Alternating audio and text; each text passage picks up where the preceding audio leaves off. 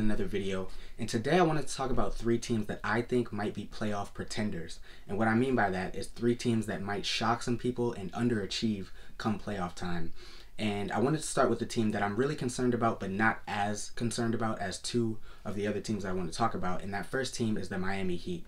Now, the Miami Heat, we all know, are dogs on defense. They might have the best team defensively in the entire league. They got dogs 1 through 5. They can switch everything. They got rim protection. They got perimeter defense. They can do it all defensively. I'm not really worried about that other than the Tyler Hero aspect of the defense. And that's the only thing that worries me a little bit, is that over this last skid that they've been on, I've seen a lot of teams kind of attack Tyler Hero on defense when they get the switch. I've seen Jordan Poole, Tyrese Maxey, a lot of other guards just attack that matchup whenever they get Tyler Hero switched onto them, and that's one thing that kind of concerns me a little bit. They might have to find a way to hide Tyler Hero on defense, maybe hide him in the corner on a non-shooter, somebody like that.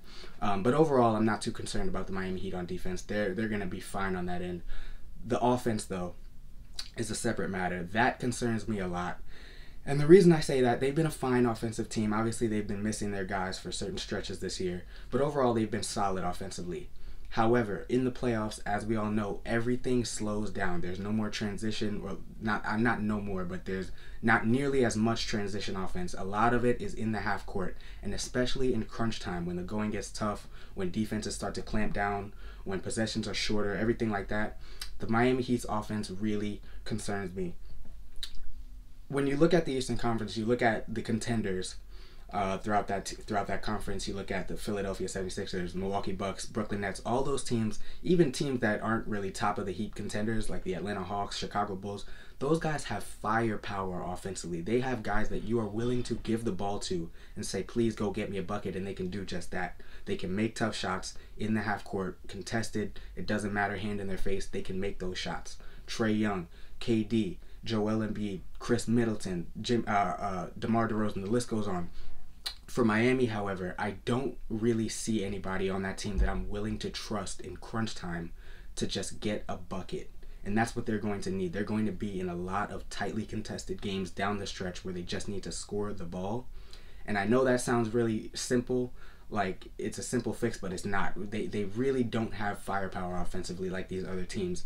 And I'm not really willing to rely on Tyler Hero to get the job done for them. And I know Jimmy Butler in the past has shown the ability to do that, to get tough buckets, but this year especially, he has been really bad shooting the ball overall. I don't think teams are afraid of him shooting the three-pointer at all. And when that mid-range, which is where Jimmy Butler used to make his bread and butter, when that is not falling, he's pretty ineffective offensively. Yeah, he can play make. He's a really good passer, but when you need somebody to just go get a bucket, Jimmy Butler has not done that this year, and I'm pretty worried about that for that team specifically. I don't think Kyle Lowry can get the job done in that aspect, and I don't think you can rely on Tyler Hero. He can do it, but to the level of those other guys, I'm not sure.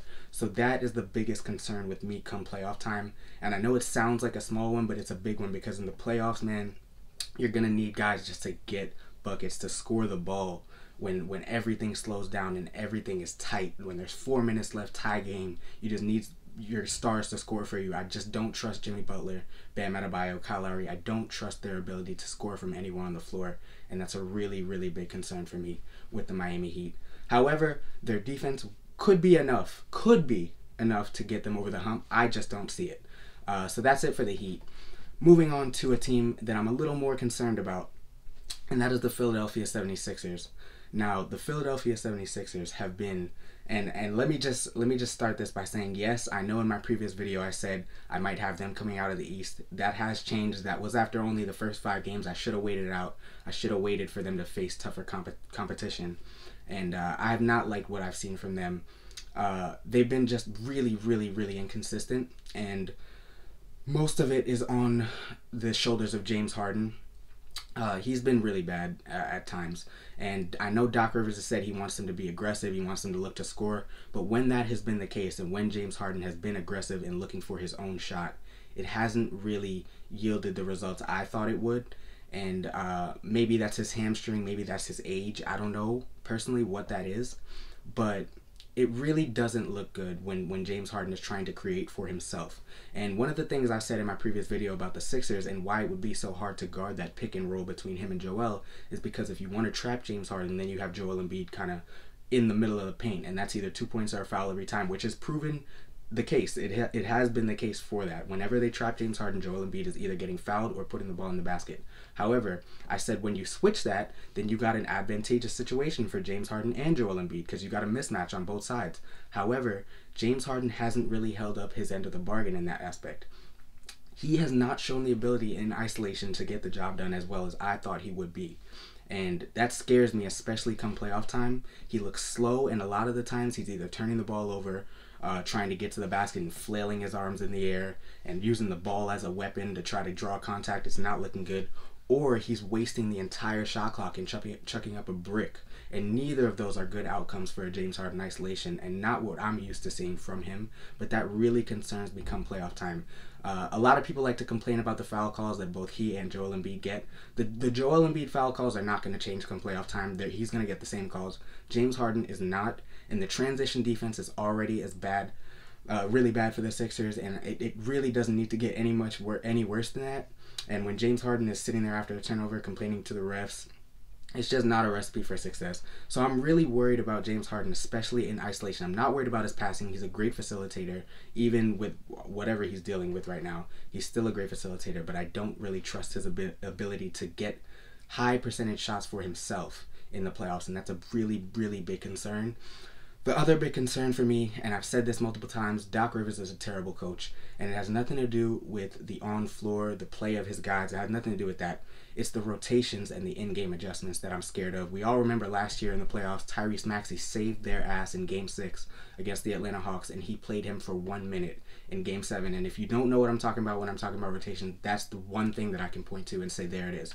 It's the perfect summation of Doc Rivers, man, as a coach. He's terrible when it comes to adjusting.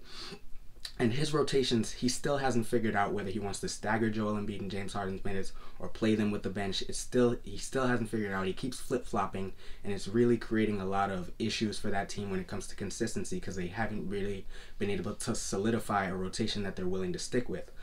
So that really concerns me as well. And then the final thing is the bench production for the Sixers. They're 30th in the league. They're last in the league when it comes to bench scoring post-All-Star break, a.k.a. post-James Harden trade. And that's really all you need to know. That's not a good bench at all. They have no good backup for Joel Embiid that I'm willing to trust in the playoffs. And it doesn't look like a good situation in Philly. Can they get by based on Joel Embiid and the talent that they have? Yeah. But it's going to be really, really tough, especially if they're forced to play a defense like the Bucks or the Heat. So that's the Sixers. And the last team that I'm really, really, really concerned about is the Utah Jazz. Before the season started, I would not have believed you if you said the Utah Jazz would be sitting at 6th in the Western Conference behind the Denver Nuggets and only 1.5 games up on the play-in spot Timberwolves. I would not have believed you. They are underneath the Denver Nuggets, who are missing 2 of their 3 best players. It has been a terrible season for the Utah Jazz, and it really looks like a dead-end situation. I don't see this team coming back from this. And there's just issues all over the place. Defensively, I know a lot of people like to scapegoat Rudy Gobert, which is unfair. He is the only reason that defense is near where it is, which is still, I think, top 10 in the league. With all their perimeter issues, they are a terrible team when it comes to defending the perimeter. And it causes so much problems because they can't switch anything because nobody can hold their own on a switch. So Rudy Gobert is constantly having to drop back and pick and roll. And when you play a team like the Warriors, who they just collapsed to and gave up an 18-0 run in 3 minutes, when you play a team like that can shoot the ball and you can't play drop coverage, they're not beating that team. They're not going to beat those teams. And the same thing happened to the Clippers, to them against the Clippers a few nights ago. The Jazz are just they're in a terrible spot right now. The defense looks like shit. And like I said, it's not really Rudy Gobert's fault. It's just that outside of him, they don't have any other good defenders. And then offensively is a whole nother issue because offensively, they don't trust each other. They don't trust each other at all. You have Donovan Mitchell out there playing hero ball. I'm talking about hero ball, just keeping the ball to himself. Jordan Clarkson doing the same thing. I still don't like Jordan Clarkson. As I know he's the 6th man of the year. I really don't like the way he plays. But again, on top of that, they're missing Rudy Gobert in these advantageous situations. And I bring up one example against the Warriors a few nights ago, he was in the paint stealing Klay Thompson, who is 7 inches shorter than him, and the Utah Jazz just ignored him. And Donovan Mitchell was playing hero ball, trying to force up these terrible shots. Offensively, they don't trust each other, and in the locker room is a whole nother issue. It's because they're sitting there post-game press conferences pointing fingers at each other. Donovan Mitchell saying the defense got to be better. Rudy Gobert saying we need to move the ball on offense. It's just complete dysfunction with that team, and that's never what you want heading into the playoffs. And I'm just really concerned about this team. I don't see a team that they're beating in the top 4 in the Western Conference. I don't think they can beat the Grizzlies. I don't think they can beat the Warriors. I don't think they can beat the Suns. I don't think they can beat the Dallas Mavericks. I think best case scenario, they get matched up with the Denver Nuggets and they get past that. But I don't see this team getting out of the first round if they have to play one of those top 4 teams. And that's just something I never thought I would say before the season, but it's just been that bad for the Utah Jazz. And like I said, man, I think this is a dead-end situation. I think this is the last time we see this version of the Utah Jazz. I think they're blowing it up after this year. I just don't think they like each other. As simple as it sounds, I really don't think they like each other in that locker room. And it's unfortunate. Donovan Mitchell's only 25 years old. It's unfortunate. But it really looks like that's the direction we're heading in for the Utah Jazz. But yeah, that's it for me. Those are the 3 teams I'm really concerned about come playoff time. I don't think that I would put my money on them to make it out of either conference. And yeah, guys, let me know your thoughts down below in the comments. Let me know if you agree, if you think that the Heat can get out of the East, if you think the Sixers can get out of the East, or if you think the Jazz can clean up this situation that they're in right now. Let me know in the comments. But as always, leave a like, subscribe, and I'll be back with more very soon. Thank you. I'll see you in the next one. Peace.